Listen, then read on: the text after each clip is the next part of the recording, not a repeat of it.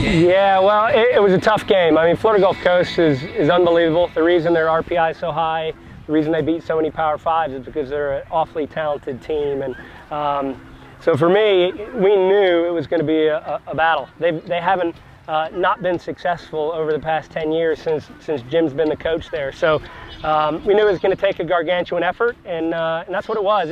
The win played a factor in it. You know, I thought if I'm being really honest, I thought they had the better and dominated large stretches of the first half. And then the second half, we kind of flipped the script and put them under some pressure finally, and you know, it paid off, thankfully. Yeah, it feels great.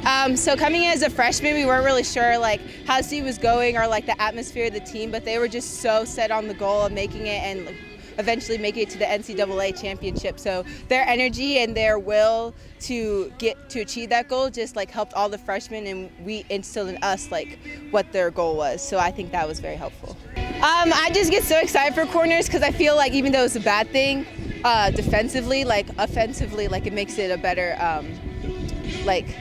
transition. So I was like, I gotta go, I gotta do whatever it takes to win. So Macy and I were running, and then she touched it, like, oh my God, and then like I touched it around like I'm going, but I had to stay calm because I get really excited I was gonna kick it over the goal. But like as I was running, I could hear like the people on the sidelines, like both sides, like cheering me on, and I was like, I got this. And so when it went in, I was just so happy, like I didn't know what to do.